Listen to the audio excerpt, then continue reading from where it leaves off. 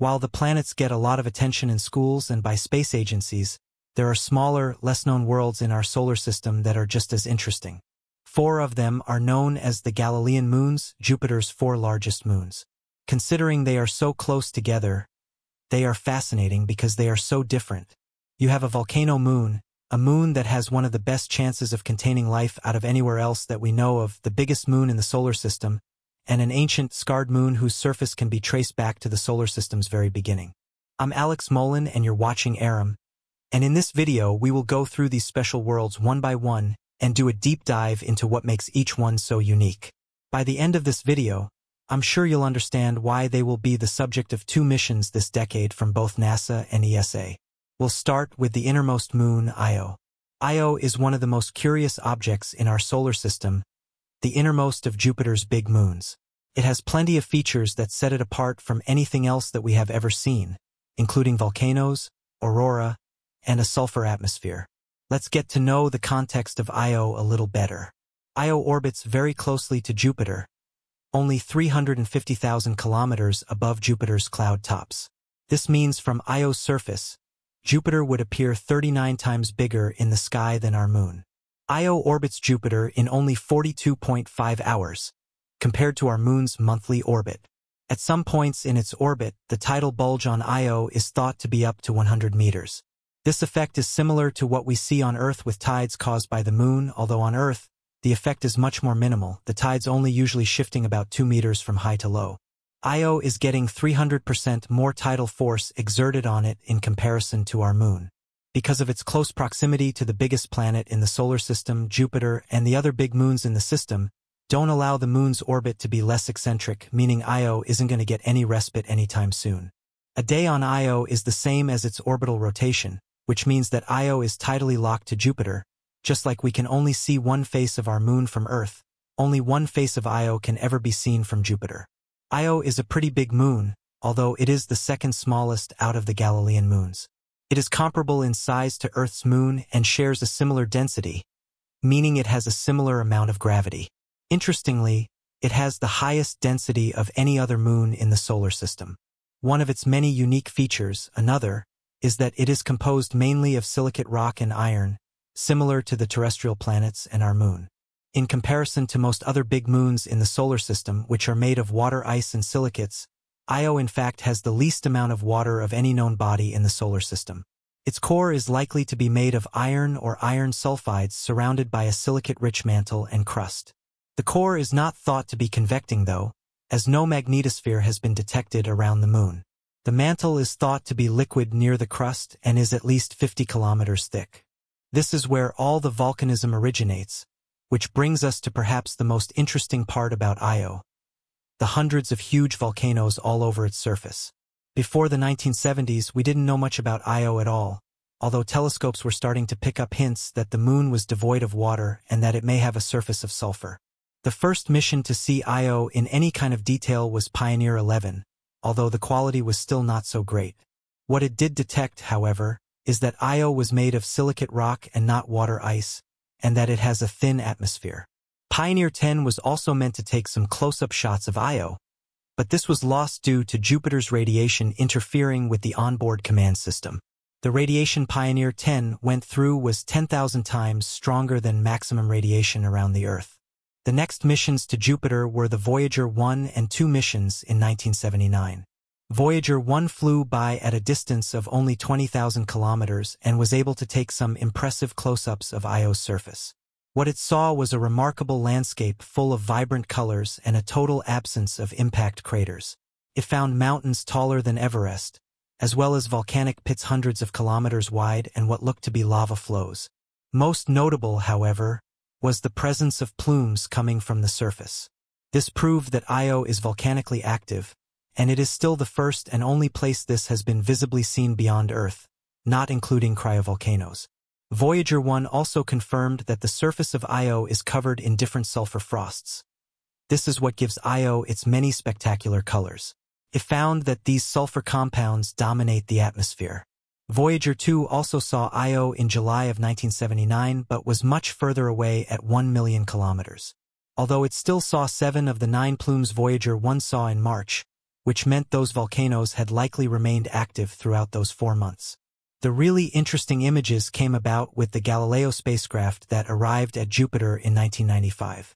The spacecraft wasn't especially designed to only study Io, but it was able to acquire some of the highest resolution images we now have of its surface. Sadly, though, Galileo never worked at full capacity as it had quite a few mechanical malfunctions, which means we could have had even better images had it been fully operational. What it was able to see, though, were plumes from many volcanoes, as well as confirming the volcanoes were erupting sulfur and silicate magma similar to what we have on Earth, except the magma on Io is also rich in magnesium. The surface of Io is spectacularly colorful. The yellow plains are composed of mainly sulfur, the white areas are mainly fresh sulfur dioxide frosts. Towards the poles the sulfur is damaged by radiation, which can be seen as the poles appear redder than the rest of the planet. In other places, the color of red are the deposits left by volcanic plumes that reached hundreds of kilometers above it. The most obvious deposit is from the volcano Peel, sadly an inactive volcano when Galileo was around. Voyager 1 was able to see a massive plume when it passed by. In this image, the plume is 300 kilometers tall and 1,200 kilometers wide, in other words, roughly the size of Alaska. Interestingly, though, the source of lava flows on Earth are typically the depression you would normally see at the top of volcanoes, but these depressions are not found on peaks on Io. Instead, you have these lava lakes with high walls along the outside. Here is the largest volcanic depression on Io, 200 kilometers in diameter. These lakes are directly connected to the lava reservoir below but usually have a thin layer of solidified crust on top. On average, Loki produces 25% of the average heat output of Io, but sometimes the crust on the lava lake sinks back into the lava, causing Loki to produce 10 times more heat than normal. This can especially be seen in one of Io's other big volcanoes, Taster. Normally this area looks like this, but here the crust is seen falling into the lava lake in this image, where there is just white. The radiant energy from the lava curtain was so intense that the camera only registered white. In 2007, New Horizons used Jupiter as a gravity assist on its way to Pluto. It also used the opportunity to test its equipment. It focused its lens on Io during its flyby, and what it saw was amazing. TVA Sure, the volcano I just mentioned, was in full eruption, and the plume could be seen hundreds of kilometers above Io's surface. You can also see other small eruptions around the moon.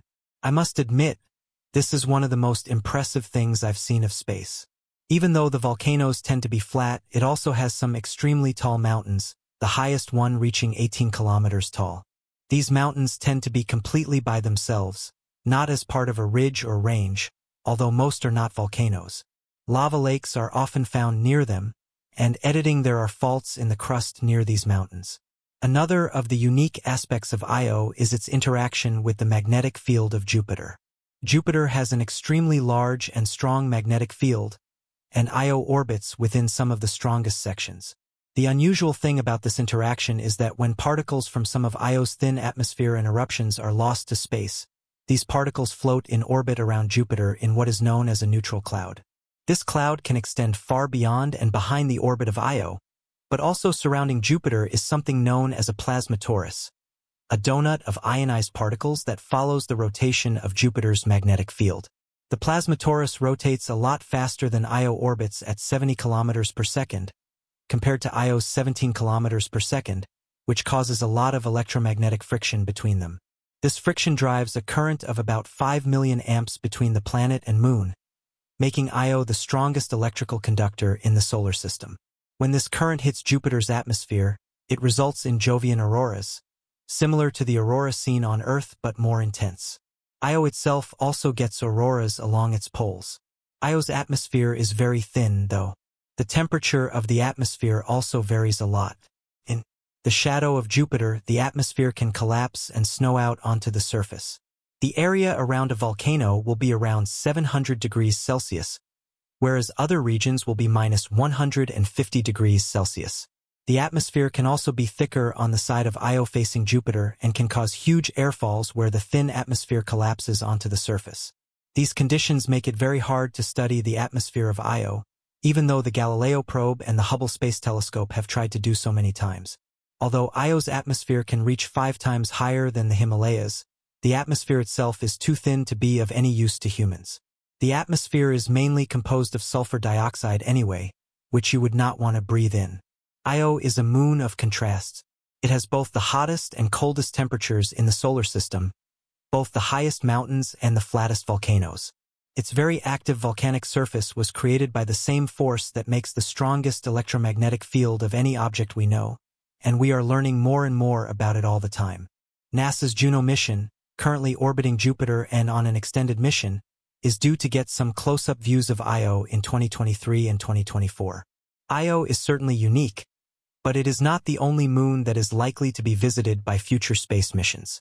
Each of the 4 Galilean moons has its own unique characteristics and features that make it worth visiting. For example, Europa has a very smooth and icy surface that is believed to contain more water than all of Earth's oceans combined. This makes it a prime candidate for the search for extraterrestrial life, as water is one of the key ingredients for life as we know it. Callisto, on the other hand, is the most heavily cratered object in the solar system and is thought to have a subsurface ocean. Ganymede, the largest moon in the solar system, is also believed to have a subsurface ocean and is the only moon to have a magnetic field. With so much to learn about these moons, it is no wonder that they are the subject of future space missions. In fact, NASA's Europa Clipper mission is set to launch in 2024 and will conduct detailed reconnaissance of Europa's ice shell and subsurface ocean. Similarly, ESA's Jupiter Icy Moons Explorer mission is set to launch in 2022 and will study Ganymede, Callisto, and Europa in detail. These missions will provide us with valuable information about the conditions and potential habitability of these moons and will help us to better understand the processes that have shaped our solar system.